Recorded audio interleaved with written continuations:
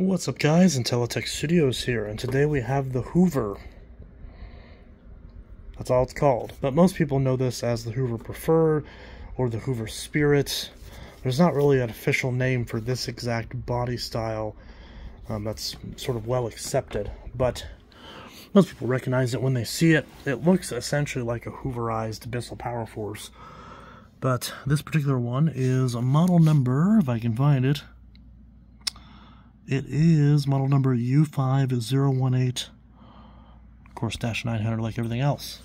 Now this one unfortunately does have... Rocco, get off the table. Go, get off the table. Rocco, you're not allowed on the table. Get down.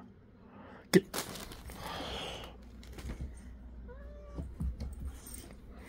Anyways, so this particular one has a broken cord hook, unfortunately, and the body is faded in some spots. You can see where it's faded right there on the main body, which is unfortunate because I'd love to sell this to another collector, but what collector is willing to pay for this, at least enough for it to make it worthy of shipping?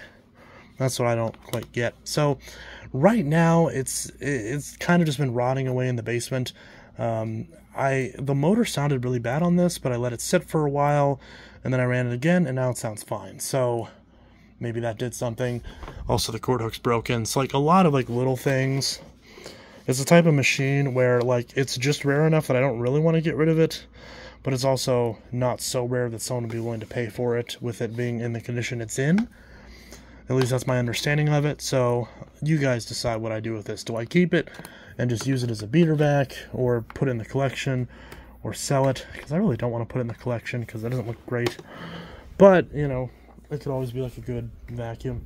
It takes Type Z bags, and I know it needs a headlight, but I've got a Bissell Style 7 bag in there. You can tell how little I care about this machine because there's not even a HEPA bag in there, just one of the crappy Febreze ones. But it does still work. It does have a change bag indicator, and it does have a headlight, so that is kind of nice. So it is a decent machine.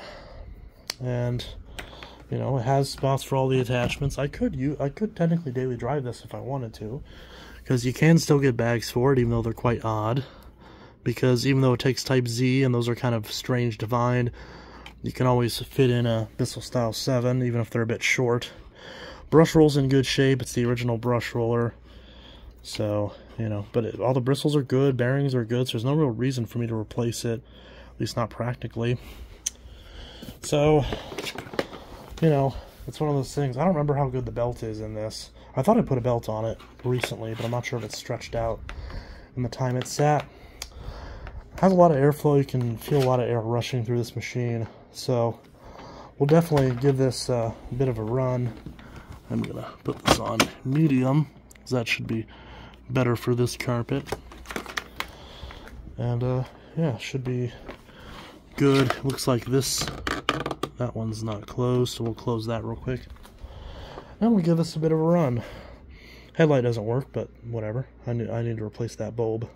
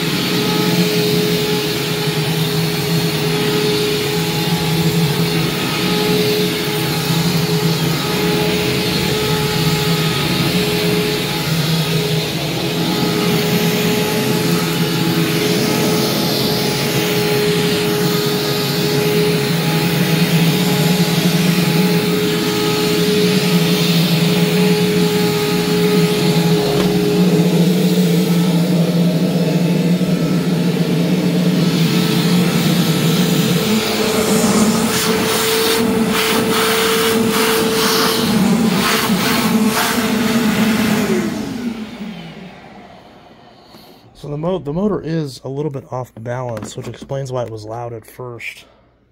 The whole thing does rattle a fair bit, but I also never refurbished this thing. This thing is, I literally just wiped down the outside of it. This thing has not gotten refurb yet, so it's entirely possible there might be some debris throwing the motor off balance, which might explain why it sounded bad before, but sounds better now because whatever's in there might have got dislodged or something. But yeah, so that's the Hoover. I don't know. Now that I use this for a bit, I kind of like it a little bit more. But do I like it enough to keep it? I don't know. Because I mean, it just reminds me of a Bissell, it just reminds me of a bulkier Bissell Power Force or Power Glide. And just worse in every way. Not like because it cleans bad or runs bad or anything. It's just more clunky. But it's not really built any better than the equivalent Bissell. So what's the point?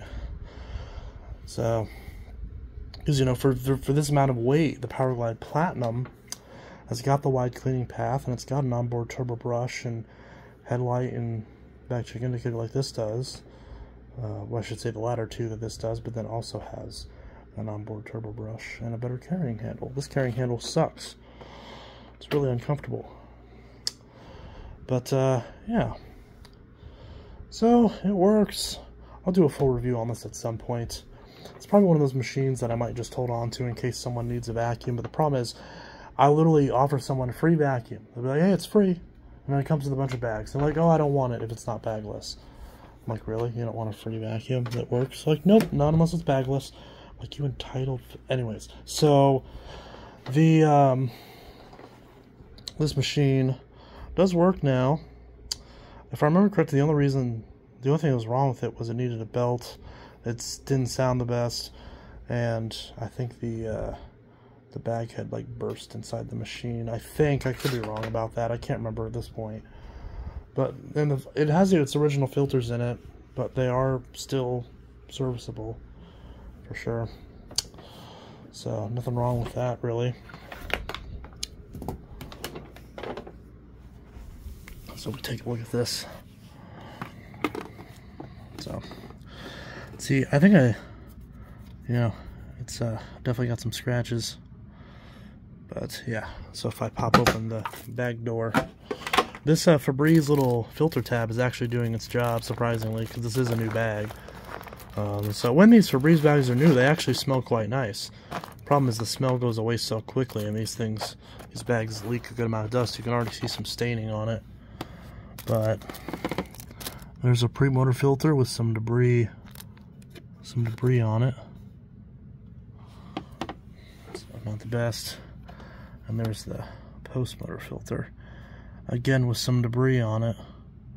So I guess it was probably a correct assumption that there was debris in the motor, considering there was literally hair coming out of the motor.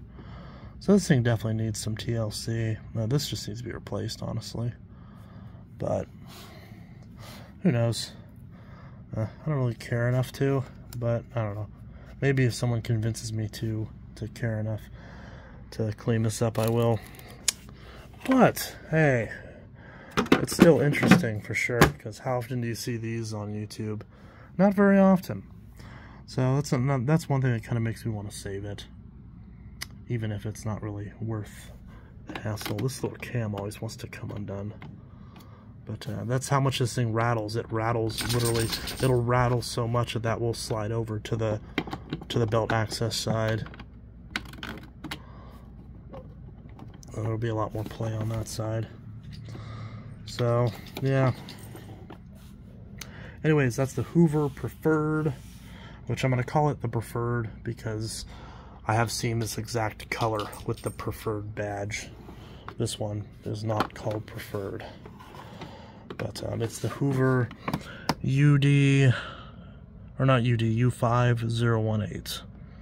Because the Dash 900 doesn't really do much. And of course it takes Type Z bags. I'm not really sure. Do I even have Type Z bags? I don't think I do, because a lot of new companies are just combining them with Type Y, which works obviously. But if you're gonna use Type Y in this, and it's gonna be too short anyways, you might as well use Bissell Style 7 so you can get more bags that are easier to find. And also you have the option for HEPA, which if I do keep this machine, I'll eventually run HEPA in it. But right now, since there's debris coming out of the motor, what's the point of the better filtration? So, yeah. So anyways, that is that. So this was Intelitech Studios signing out with just a quick demo of the Hoover Preferred. And yeah, so other videos are definitely coming as well. This one I just happened to have downstairs because I was originally gonna show a friend of mine it running poorly, and then it just started running good again, so it was already downstairs. So I figured I'd do a video on it.